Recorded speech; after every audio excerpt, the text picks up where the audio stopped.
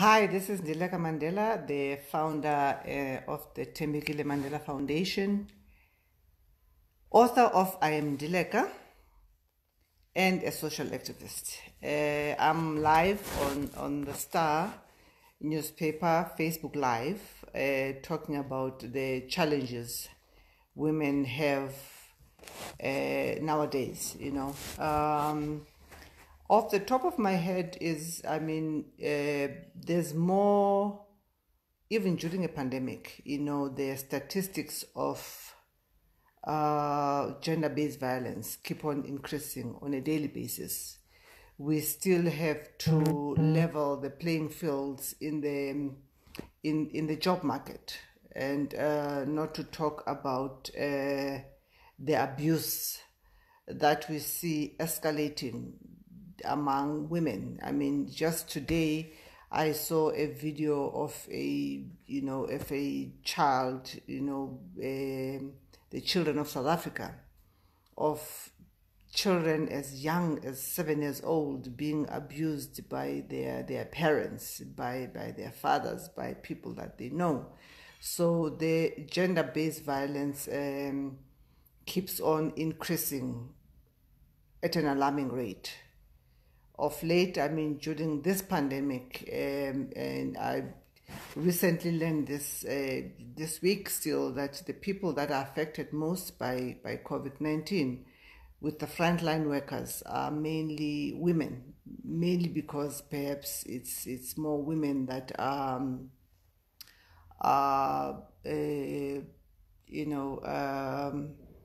nurses. So that keeps on increasing and increasing at an alarming rate. Okay. So, for instance, what are the challenges, that we face as women of today, in the 21st century? It's gender-based violence. Early on this month, on the eve of gender-based violence, we watched in horror, as Norma Gigaba was arrested. And as some would say that she committed a crime by defacing a car. But if you have to go deeper at what trigger that, it goes to the heart of gender-based violence. That is gender-based violence. Women are faced with they have to bear the brunt of poverty, because from time immemorial, women have always been the people that are holding the fort at the homes. So even during this time, it is women that are facing this poverty because they have to shield the children. I think women have always inherently bore the weight of running the household from time immemorial. But from experience, gender-based violence is multi-layered. You get physical abuse, you get sexual abuse, you get emotional abuse, and I can talk vastly on various forms of abuse that women suffer. And it is more and more, especially nowadays, during this lockdown, a lot of women are stuck in relationships that are difficult to get out of. Oftentimes, women find themselves with their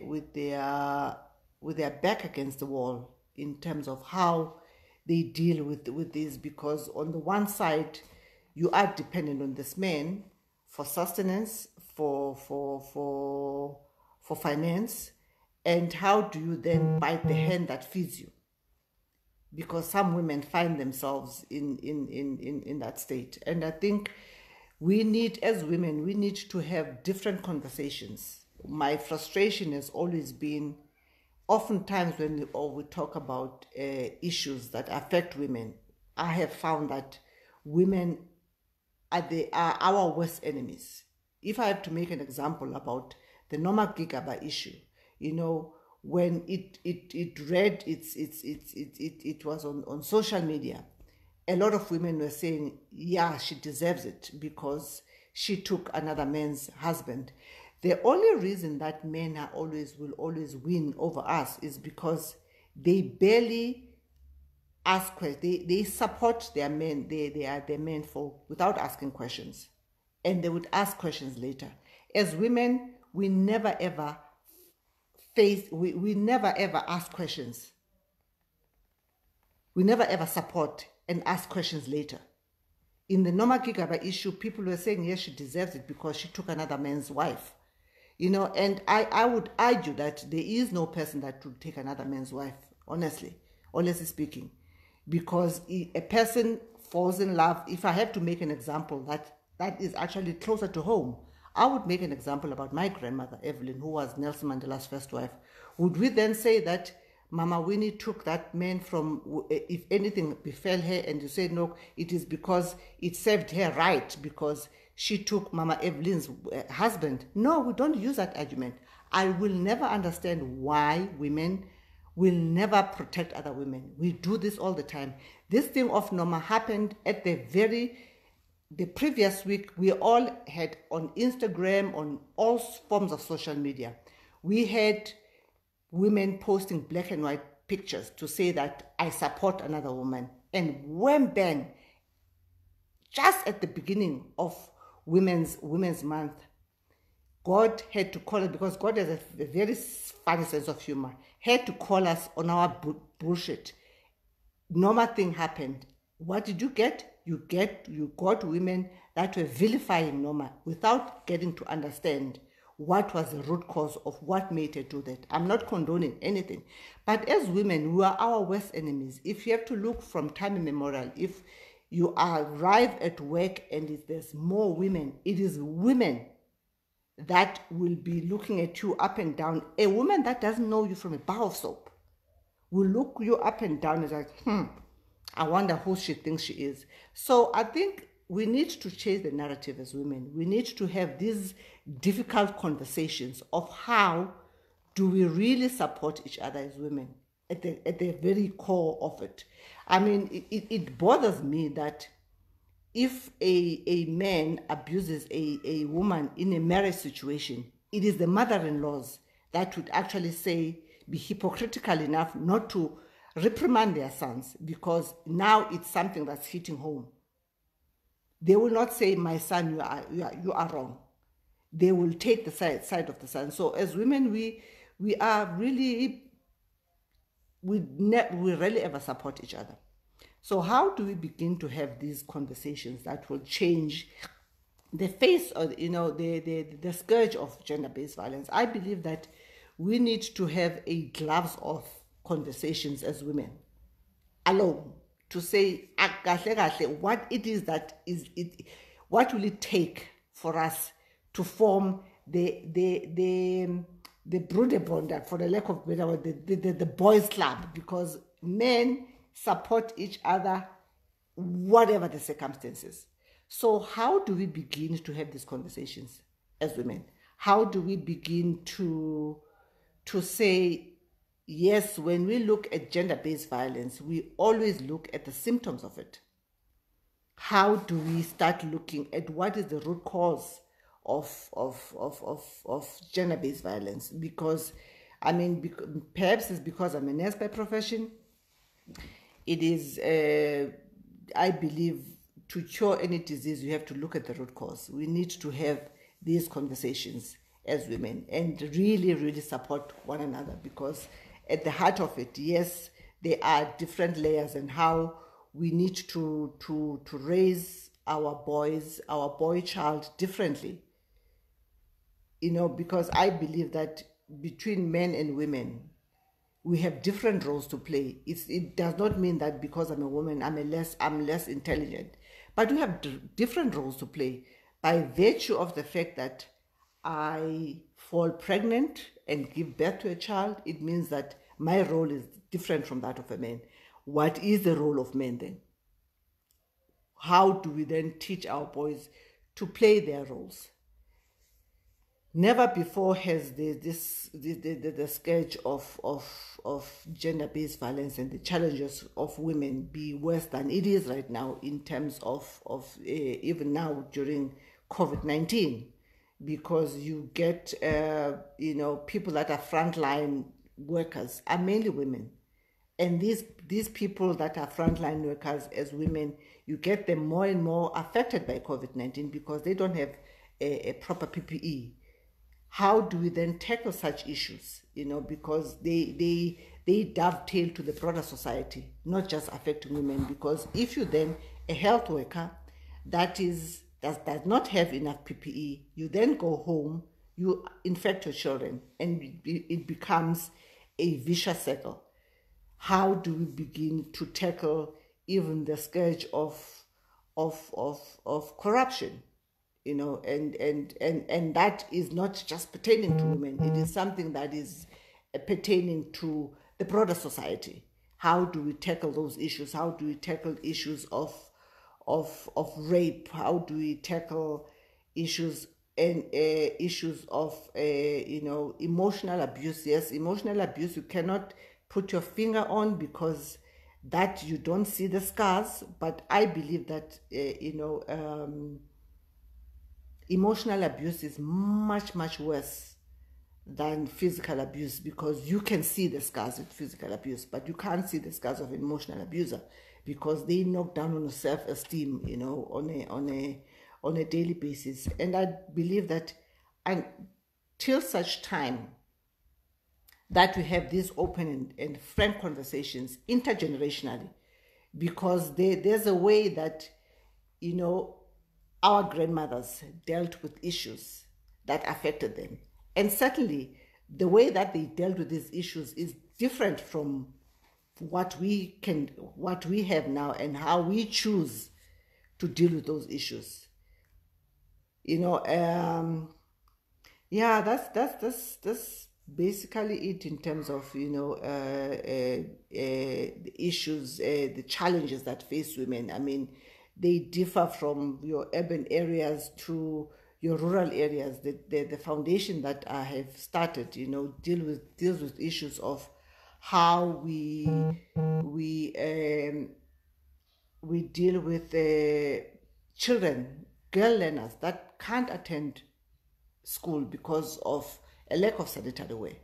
In this day and age, there are still children that don't have sanitary wear, that have got to miss class. On average, 3 million of those girls miss school, and that's still relevant even now during the scourge, and I think worse during the scourge. I mean, it has affected a lot of NGOs. I mean, my NGO, for instance, we're on the verge of getting a container load of sanitary wear that could have distributed for the whole year for children, for girl learners, but that was circumvented because of COVID-19. So there's poverty, there's gender abuse, there's lack of employment, there's a lot that we as women bear. I mean, right now we're dealing with our children that don't have jobs. I mean, you slave and you take your child to school, and at the end of the day, after they graduate, they don't have jobs. How do we begin to talk about those issues? Because I believe that, as the saying goes, you educate a woman, you educate a nation. And I believe that as women, there's a softer way of how we can start to address issues that affect communities, that affect our homes. And it certainly begins right in your household, at home. If you want to change society, we can only change it one person at a time. And I believe that the one space that you can be able to control is family. Anything outside of family, you can't be able to control. So inadvertently, it depends on how we deal with these issues from a home base. And because from home it goes to the society, to the community, from community to society. So these are the issues that I also deal with in my book, I Am Dileka, where I talk about the issue of toxic masculinity. I talk about the issue of of rape. I talk about the issue of actually being, as women, we always take a backseat. A lot of the times people, revere my grandfather as a man that was progressive, but inadvertently granddad was a patriarchal man through and through. He because I think with men it's because your seed is carried through a boy child. So was he. He was a patriarchal man through and through. If you have to look at the position that Mandla and I sit, I'm the eldest of the grandchildren, and yet Mandla got more attention because granddad believed that this was the person that would take, heir apparent, if for lack of a better word. I remember one time we were having this conversation over the table, and he was talking about the stats of how many women there are in government, how many, how progressive, South Africa was in terms of emancipating women. But we'd all turn around as girls around the table to say, well, that same woman that you say that has got this position, but when they reach home, they have to be subservient. So these are the issues that I tackle in my book. I Am Dileka, the relationship that I had with my father. I tackle issues of rape, because I was raped by my partner in my own home, and the issue of how I was able to deal with it, and by yes, I did not report it. It was years later that during the Me Too movement that I came out with that, not to say, okay, because it is difficult. One of the things that is actually difficult right now is to prove that as a woman you were raped years after the event, especially if you did not do a rape kit.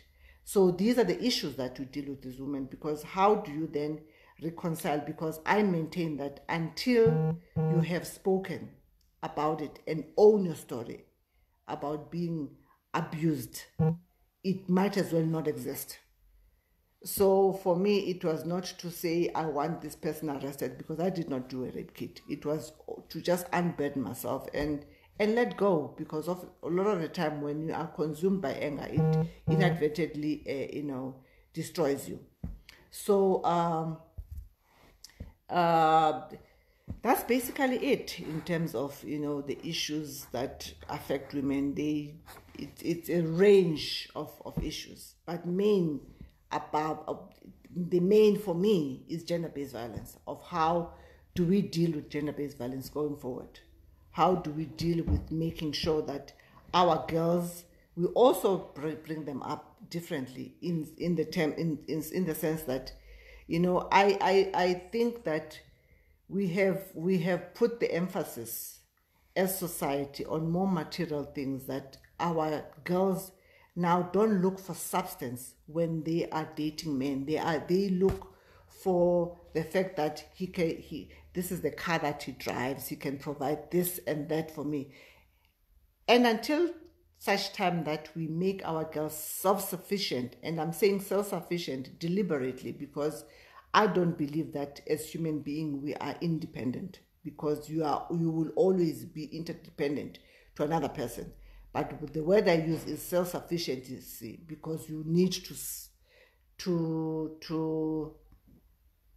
rely on your own abilities to break whatever cycle you want to break, be it poverty or be it abuse. So how do we then raise our girls to be self-sufficient, to have their own jobs and not to rely? Because oftentimes abuse arises from the fact that even if the person knows that they're abused, they will stay in that abusive relationship because they feel that they have nowhere else to go. How do we have these conversations? For me, it is through the social media that we have. It is through having, yes, seminars, but over and above seminars, we need to start acting on our own convictions. I made an example earlier on of how sometimes these things that we partake in social media, they don't mean anything. A perfect example is this black and white picture that we all posted last week. And when the crunch time came for us to support one of our own that was reacting from extreme abuse in a marriage by the name of Noma Gigaba, we turned around. Some of us did not support her. So we need to be able to have the courage of our convictions to say that if it is that I believe that this black and white is I'm supporting another woman, support that woman irrespective of what it is that they do. I'm not saying that people must support things that they don't believe in. I'm just saying that inherently women, we are our own worst enemies. I end my talk right there. I just hope that perhaps there's some things that you could pick up from what I was saying in terms of the challenges that face women nowadays, and how we can begin to have these gloves of conversations amongst ourselves first, because I believe that as women, we have not been honest with one another in owning and standing on our own truth. We believe that, we are different because of our social standing.